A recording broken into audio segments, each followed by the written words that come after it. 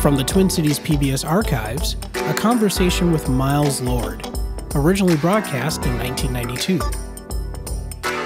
As a federal judge, he made a career of battling corporate Goliaths with such cases as reserve mining and the Dalkon Shield. Now his private practice gets attention for its folksy advertising and pro bono work. Our guest is Miles Lord. Let's talk about your growing up. If I ever did. If you ever did. Who was Miles Lord, the child, the little boy? I'll tell you a very interesting story about that might be interesting to you. My brother had his 50th wedding last summer, and Miss Snowbeck, my kindergarten teacher, who has since died, came to that. She says, "Miles, I came here intentionally to tell you something." I said, "What was that?" She said, "When I was a kindergarten teacher, there'd be two kids would be in a fight." She said, "There was another little boy who'd always go over there and settle a fight. He didn't want to see anybody fight. And that was you." And I had that little deal. The bigger boys gave me a little star to be a policeman. They pinned it on me and gave me a little billy club. And and all the kids walked by my house, even before I went to school. And I was a policeman, and nobody could be bad. And I kind of always hated bullies. I interceded on behalf of the younger kids and stopped that kind of thing. And I remember that. It lasted quite a ways into my life, like maybe up to now. And I think if there's anything that I sort of part of my psyche is a desire to see people treated fairly. But where did you get those values from? Well, we were not rich. We were quite poor. I saw favoritism in the schools. You know, I can understand how a black kid or an Indian kid could get pretty hostile about that. I never did get hostile about it. But on the other hand, my brothers helped to organize the United Steelworkers. They were a little older than me in the mines. I know something of what people went through when the immigrants from Croatia and Yugoslavia came over. Were your grandparents immigrants? No. My family's been here since. Some of them were Tories, would you believe that? And fled to Canada to avoid those radicals that were fighting for the American Revolution. But life wasn't easy for our family. There were 9 kids. My dad wasn't well. He could not work very much. What did he do? Well, he was, originally at the age of about 12, he started working in the lumber camps in the wintertime and float down the river to Minneapolis on the logs and worked. At 36, he met my mother and stayed up in the woods there. They settled on some beautiful land which had about that much black dirt on top of it.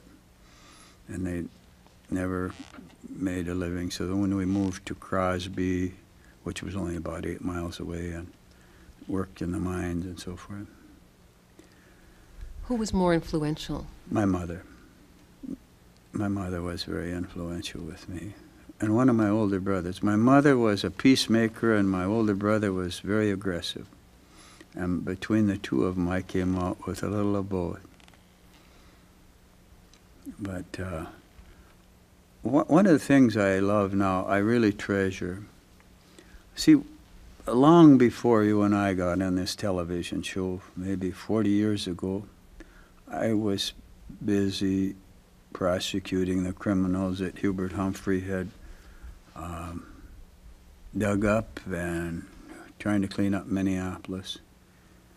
And I was so frightened. I frightened people so much. If I call a crook up, I called 3 of them up and they jumped out the window. All the way, you know, they killed themselves just from a phone call. I used to have to be very careful. Say, "This is Miles Lord." I said, "Nothing wrong. Just take it easy now," you know. But the people from those days remember. In those days, they had fewer television sets. They didn't have cable. they had a newspaper that wasn't afraid to print my name like they are now. The Minneapolis paper won't put my name in any story. Why? I don't know. There's one editor that doesn't like me there, and he cuts my name out of every story. So tell me, which cases have been most important to you as you look back at your career on the bench? Well, Beth, as a woman, you know the most important case I ever decided is the one that required that high schools spend the same amount of money on girls' athletic activities as they did on boys. And my own grandchildren have benefited from that. Do you really think that that's the most important case? I think that that's the case that had the most immediate impact, and the one that people, if they think about it, what it was just 19 years ago, and what the young women have been able to do since then, it had a tremendous impact. But the reserve mining case, the ecologists tell me that it alerted the world to the dangers of industrial pollution. I suppose in the long run, that would be the most important one, because it will ultimately maybe contribute substantially towards saving the earth. Tell me about that trial. Well, it was a charades. This is in 1973, right? About then. I had it for 7 years, I believe. I had to take it because the judge who had it, no one but he and I knew it, but he was dying of leukemia. So I took the case. I tried to get somebody else to take it because I knew I would end up in the soup if I took the case. How'd you know that? Well, because they had judges on the Court of Appeals who were very favorably disposed toward the mining companies and toward any kind of business. And the question involved here in the case was? The question was whether or not this company should continue to put asbestos-like material into Lake Superior and, more importantly, into the air. They're still putting it in the air up on the Iron Range. I read some statistics that say 37% of the adults in the Iron Range area have pleural plaquing in their lungs from these tiny submicroscopic particles entering into their lungs. But maybe I'm wrong about that. But it did alert the world to the dangers of asbestos. But you said you thought you knew you were going to be in the soup, as you're Right, saying, right. on this one. Right. So did you feel a sense of you could do anything since... What I do about what I wanted to, because I knew that in the end the mining company would win, but they'd have to climb over me first. So tell me what happened.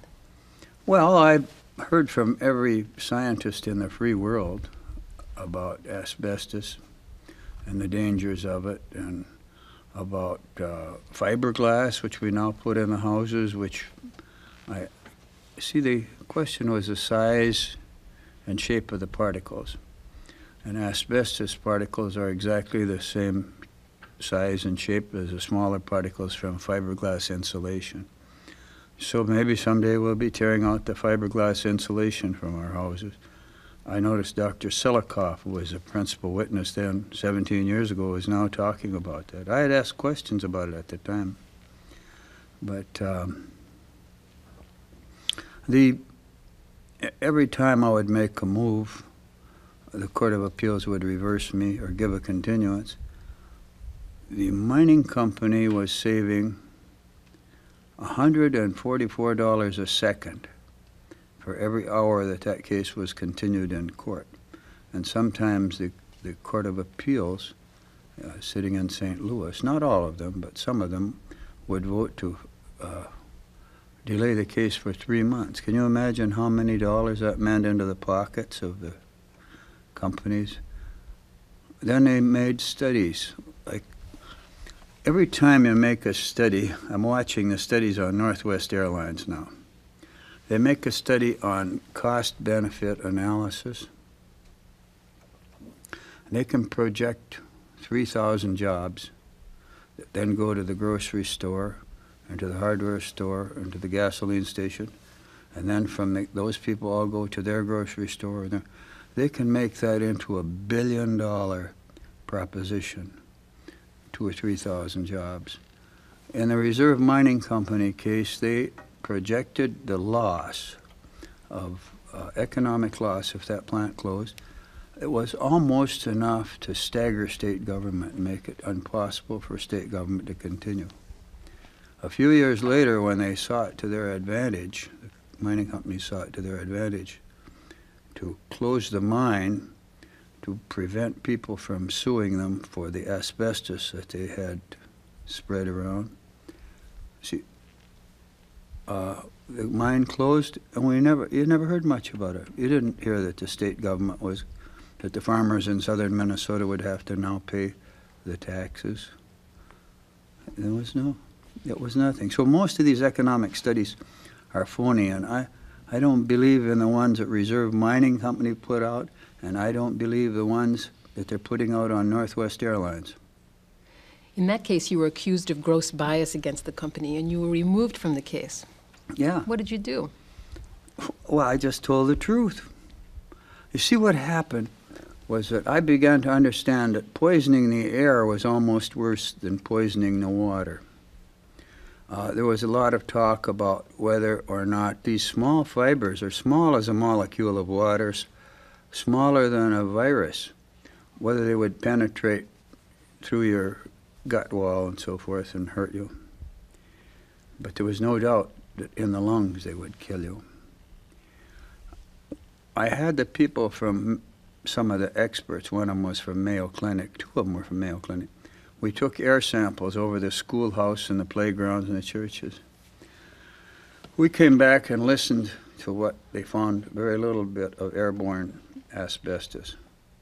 Then I took a look, and they had, by their so-called random selection, they had selected 2 rainy days and 1 snowy day to find out to report on.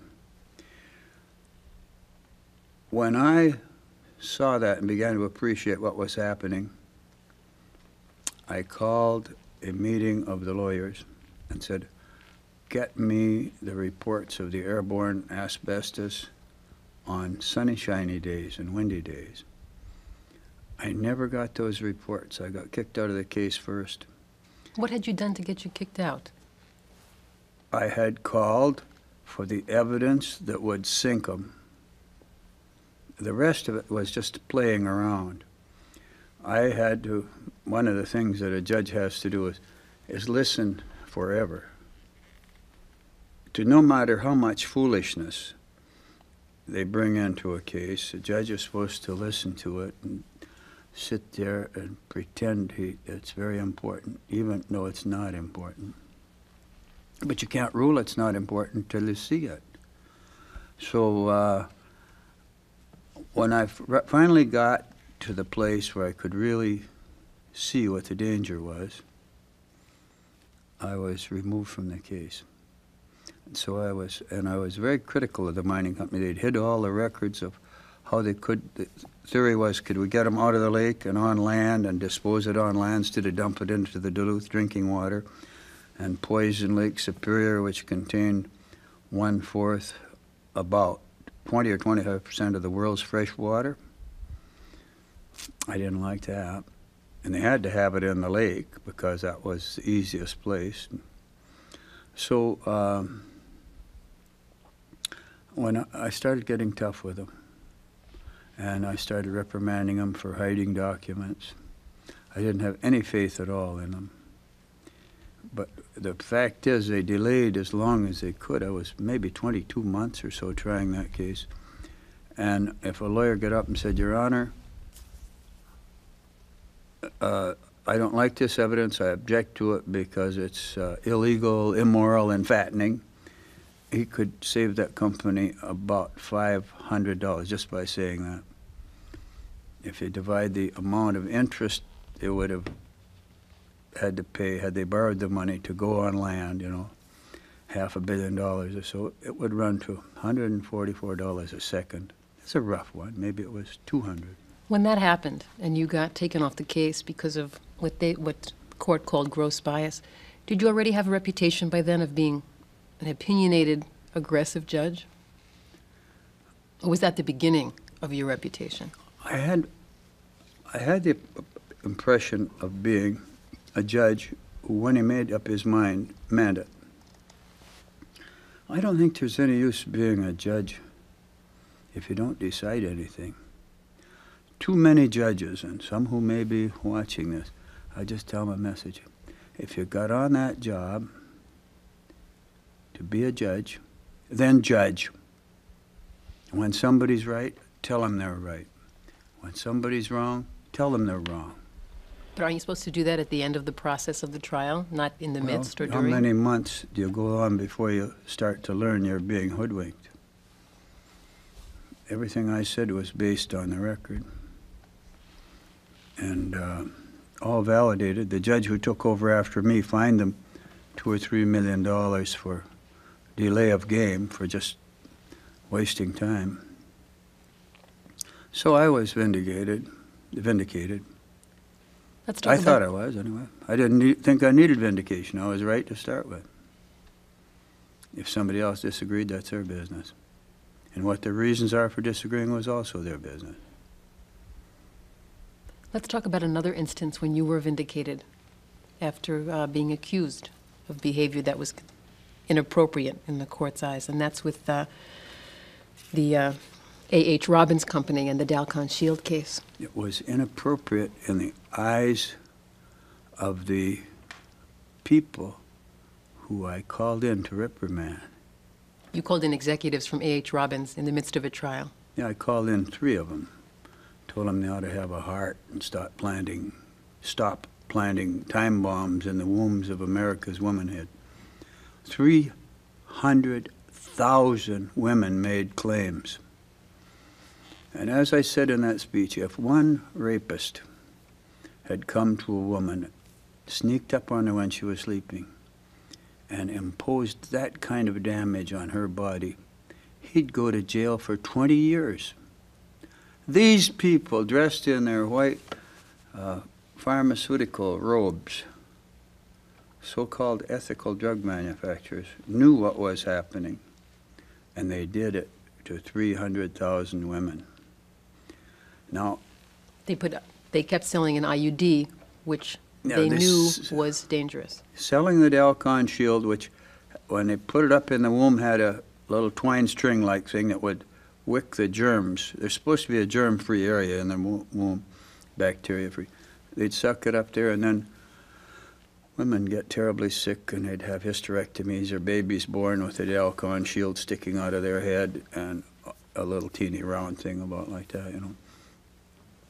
And they were pulling the wool over the judges in 10,000 cases that were pending. They'd disqualify a judge, they'd lie and cheat and steal, and those lawyers that they had would try the cases where they had some rum-dum as a lawyer for the plaintiff, and then they'd win, and they'd win. They wouldn't pay them a dime. The person would be forced to trial. Then they'd win, and then they would equate that with a case where some good lawyer had beaten them, and you couldn't really foreclose them. So I figured that maybe the way to do was just to expose them once and for all. And I did that. Tell me what it was like for you to be the subject of a judicial inquiry, because you were brought to trial in a sense yourself because of your conduct in the A.H. Robbins case. Well, they hired Griffin Bell, a former A.H. attorney Robbins general. did. Yeah, and he's the same guy who he wrote a report for Hutton. He went to the E.F. Hutton Company. Remember, they were supposed to have cheated a lot of banks. He said to him, I'll look into this and I'll write a report. If you don't like the report, we'll just bury it, or you pay me less or something. So he wrote a report and said everything Hutton did was okay. He hired out to try and reprimand me. They didn't succeed, you know. What the most they said was that I should have given the people more notice before I reprimanded them, and I actually had given them more notice, but the lawyers I gave it to lied, that they didn't know that I was going to call the people in and ball them out. Well, the charges of misconduct were dropped, Yeah. but your speech to the executives Yeah. was stricken from the record. And they told me it was published in 17 languages, that same speech, so they dropped it from the record of the law books, but People can find it if they need yeah, it. But how did you feel being yourself, in a sense, on trial, a judge?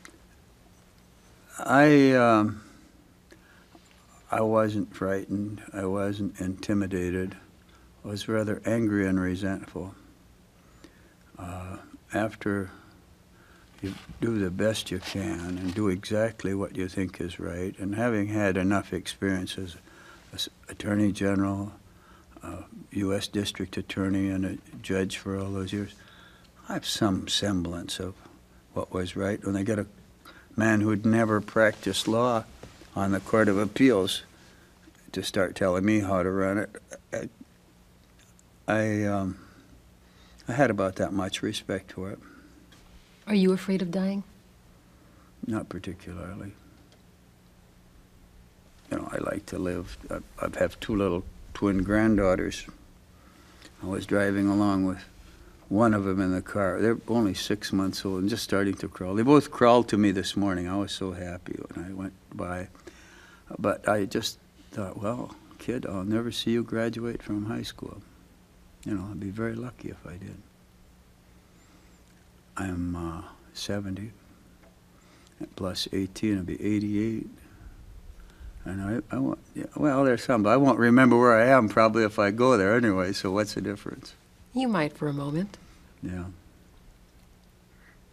Let's see, what are all those funny little black hats? So how long have you been married to Maxine? 51 years. So what's the secret success of a good marriage? Well, first of all, you have to marry a wonderful person. That, you know, the one that just, at every turn, Maxine pleases me. I don't know that there's any secret to it. I think one secret to it is to make a determination it's going to last. Because any family that tells you they never had any trouble is not telling the truth. And with either with their kids or with each other. We've had our moments, we've had our disagreements, but I never thought that just because we have a disagreement, we should run off and see a lawyer, you know. Tell me, do you have faith in the American judicial system these days? I had a lot more faith before they started putting on too many right-wingers. I was thinking on the way over here that I'd call Paul Wellstone and tell him, Paul, don't ever be found with the ink on your fingers or the blood on your hands or however you want to describe it that says you voted for this man Thomas. Regardless of his color, it doesn't make a darn bit of difference. I would not, if I had been in the Senate, I wouldn't have voted. I'd have come right down the line. I would have voted for Blackman and not one of the other Republicans they put on that bench since. It's going to change our world. It's going to change the way we deal with each other. It's going to undermine the hopes and aspirations of poor people and minorities all over not only America but this world. Can you imagine what it's like in a country where people have no concept, they hardly know what makes babies, and no way of having love and a marriage relationship and a man and woman relationship without having them just bing, bing, bing, bing like that. And then they starve. And our country, as official policy, says that must go on. And then when they rise up in their teeming millions and they look to us with hatred and jealousy and expect us to support them, and we can't do it. Everybody that's thinking about it says that the population, world population, we're not going to be able to support it on the face of this earth. And yet, because of a few conservative people, they're not all conservative, some of them are so-called liberals, but their religious outlook forces them to overpopulate the world. I think that's crazy, it's wild, it's stupid. And those are important things. If I had made a decision, if you ask me what an important decision was, if I had made a decision that everybody would have access to birth control devices, safety pills or whatever it would be, That would be the most important decision I ever could make. Miles Lord, thank you for being with us on Portrait. All right.